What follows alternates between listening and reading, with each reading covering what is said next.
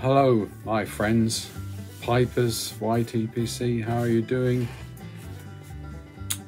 In Switzerland we're waiting for spring, and we had a ray of sunshine a couple of days, but went away, and it's raining and cloudy at the moment. Officially it's started spring, and we switched to summertime, but I can't use my rocking chair on the balcony because it's drizzly and blustery, and the wet gets everywhere. So but officially, at least, in springtime I think about cobs, and I thought I would share my more recent cob acquisitions, because in a number of videos you've seen my inexpensive pipes and included the cobs, and occasionally I showed a Christmas cob or Halloween cob.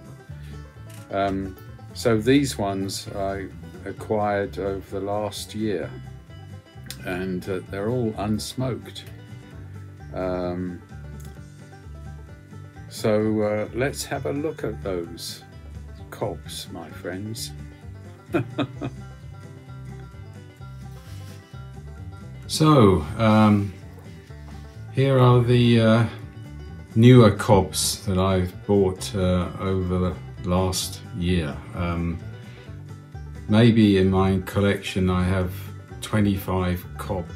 A number of them have been presented in other videos, so I'll just show the ones that I've collected more recently, and they're all unsmoked, waiting their moment. I love a cob in summer, so generally I smoke them in spring or summer, around that time. So let's start here, clockwise. This is actually the C&D special edition Morganton Carola limited edition, and this is the only pipe here that is unfiltered. There you see the special label in honor of C&D, and it's a lovely shape, a spindle if you like, cotton reel sort of shape, and the stem is really lovely. There you see it better. And I couldn't actually convert this to 6mm because it's just too small here.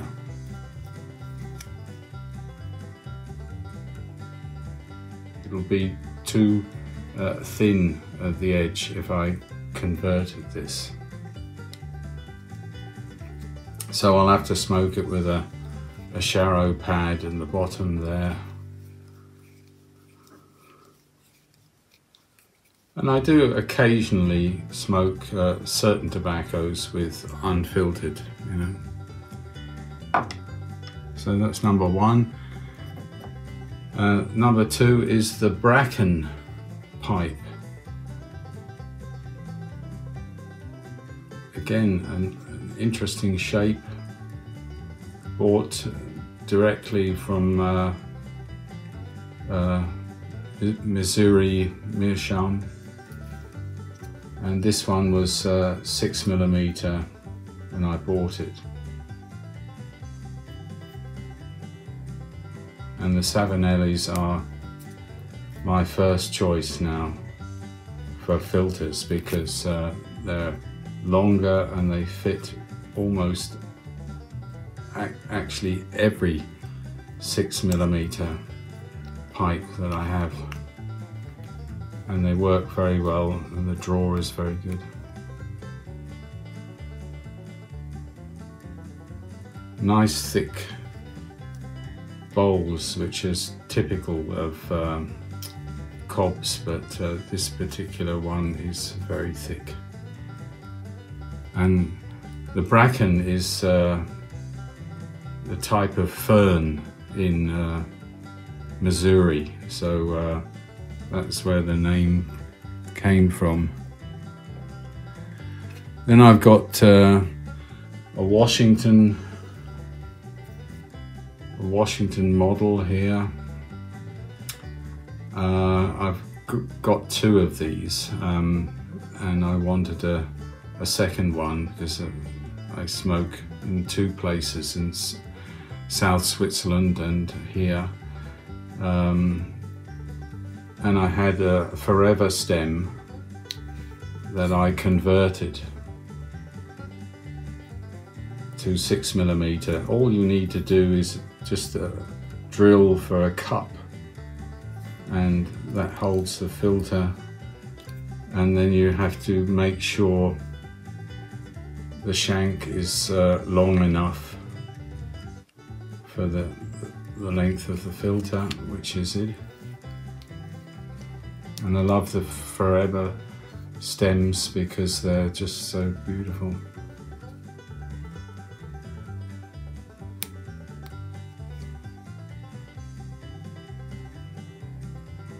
Lovely pipe. So number 4 is the classic Country Gentleman, and this is the most popular one, and this lovely stain on the barrel here is fantastic, and I've probably got at least 3 of them, and I wanted a reserve, so this is Country Gentleman Reserve, and that's the original filter that they give. I will replace that with a charcoal filter because this is just paper.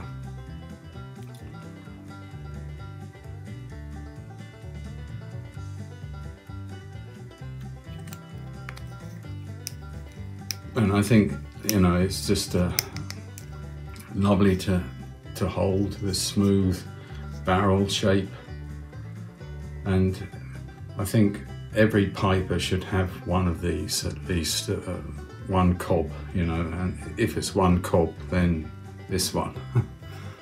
But that's just my opinion.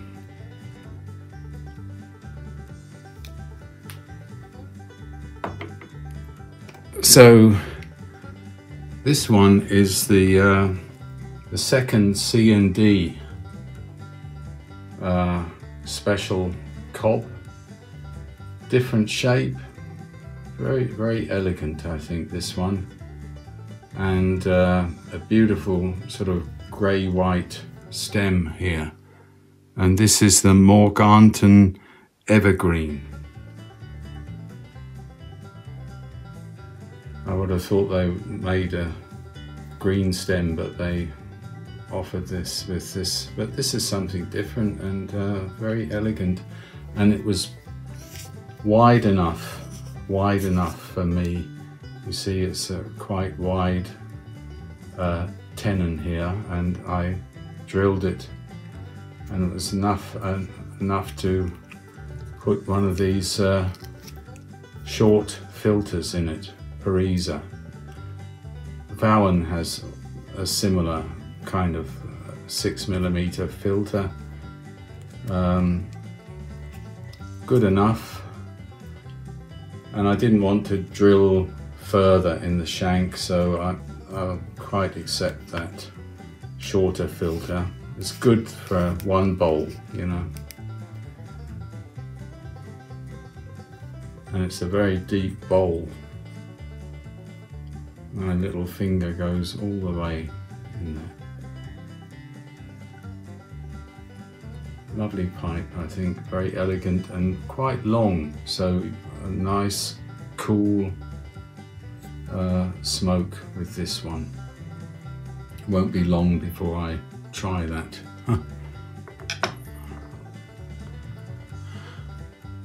So number five, I actually bought tobaccopipes.com. I think that's one that they commissioned from Missouri Meerschaum, and I think it was Smoking Cardboard had one of these, and I thought, oh, that looks really lovely, you know, with this panelled finish, very unusual, and lovely brown stain, and then this amber, beautiful stem, you know.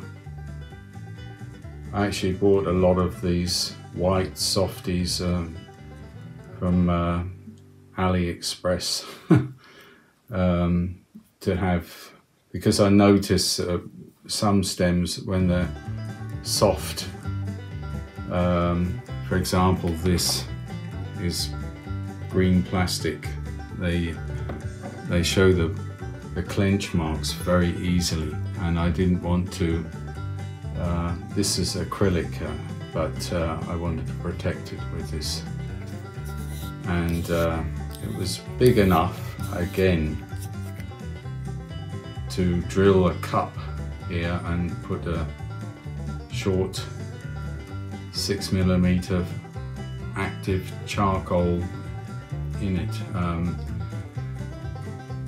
I'll attach the video where I showed how I did it, and several other channels have shown you can drill relatively easily these kind of tenons if you're careful. So so far I did maybe 20 pipes and cobs drilling the tenon, and it worked every time.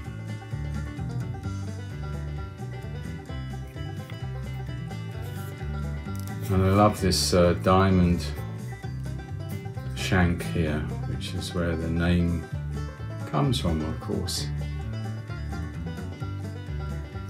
That's a really lovely different cob. So, what are we? That's number 7. This is a Dagna pipe, and I got this direct from Missouri Meerschaum.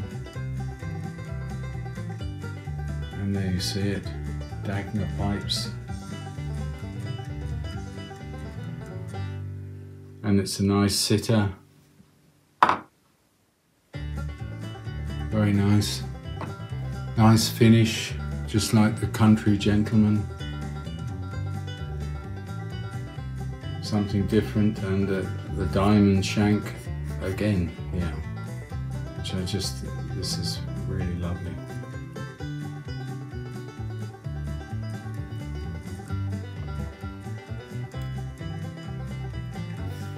And the last one is the Boone pipe. I got this smokingpipes.com because their shipping is so cheaper than anyone. Missouri Meerschaum is quite pricey when they ship to Europe, but if I can get it on smokingpipes.com, it's always my first choice. And lovely green stem here, and again I drilled it, and here's the Vowan Dr. Pearl short filter, you know, so you can use those as well.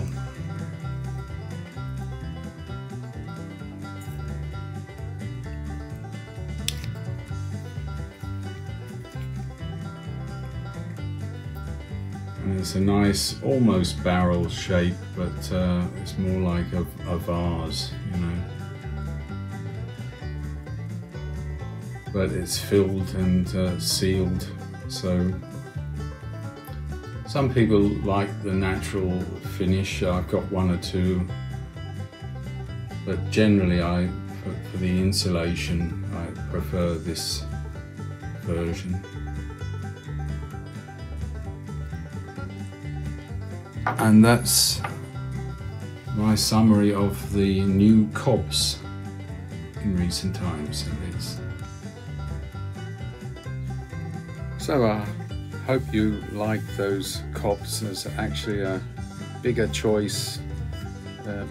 Missouri Meerschaum and smoking pipes and tobacco pipes. There are new models out there, and of course other ones, Milan Tobacco, the painted cobs as well. So great choice. Which one do I picked to smoke today? This one. This is the C&D Morganton Evergreen, and it's a lovely pipe and cool smoke. Got a softie on it. And which tobacco would you smoke with your first cob in spring?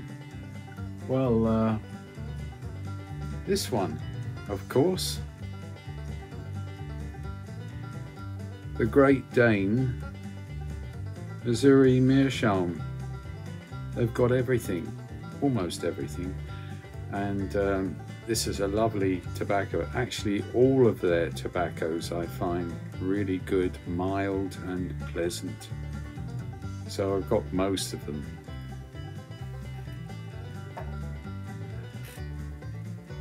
And it's a lovely flavour. It's caramel and vanilla. Apparently some cherry, but I can't really feel that cherry. But I think tobacco reviews have 3 stars from 4. And of course I need a tamper, and on corn cob day I've got a corn cob tamper from Larry Blackett.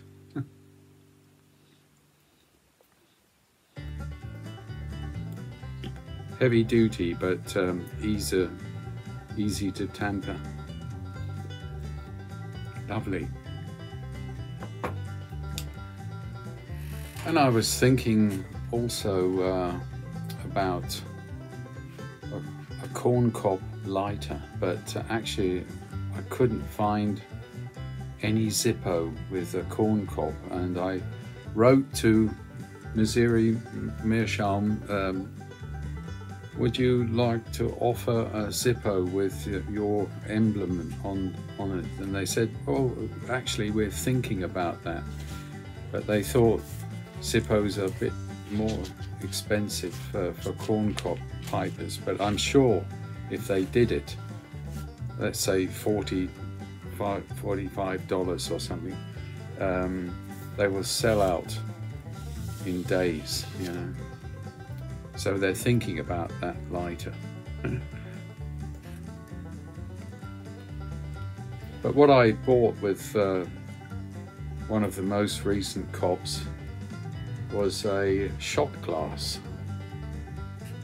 I have to be careful because this is actually full of bourbon, as it's a cold afternoon, and it's got in green Missouri Meerschaum with a couple of cobs on it. You can see it better here.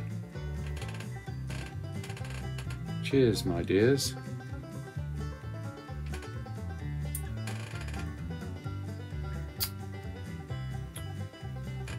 And what would you actually have for a bourbon on corn cob day? At least for me, it's corn cob day. Let me show you this one. Mellow corn, bottle and bond. Yay! Look at that label. It's full of the South, you know, and this is Heaven Hills Distillery, and I thought I must try this one, and it's actually to my liking, you know. In Switzerland it costs about $33, and in America, Great America, you can buy this under $20. So it's relatively cheap bourbon, but it's got about, I don't know, 85% maize in it. So a bit of rye, and it's 50% volume. So, and that guarantees a bit more flavor. And what I found is it's an interesting flavor because it's not overly sweet. You would think more maize, it's going to be very sweet. It's not like a liqueur or something like that. It's not. It's mild to medium sweet, but it's kind of a bready plantain kind of flavor behind that. It reminds me personally of cornbread, which I loved in America, and you can't get it over here. And all the diners and simple restaurants, they offer cornbread in America, and it's a wonderful thing. It's delicious. I could live the rest of my life just eating this, but some of that flavor is in this bourbon, and that makes it a star for me, at least affordable. As you see, I've made a dent in this. Well, I've had it about a year, and so I re-ordered another bottle. Certainly worth a try with your cob, of course. So in a rainy afternoon, what would you do? A corn cob and a shot of bourbon before dinner, for example. So rumour has it next week we'll have sunshine. The temperatures are going between 15 and 20 centigrade, so, and the daffodils are out, and all the blooms, cherry trees are blooming, and the bees are around, but it's suppressed at the moment with the rain, unfortunately. But it was good for my garden because I actually pulled up the moss and put a lot of grass fertilizer out there, and that bit of rain will help. So a bit of rain is a good thing, especially when you can have your corn cob inside with a drop of bourbon. Well, that's it for today. Take care of yourselves, and I'll see you in a week or so about something quite different.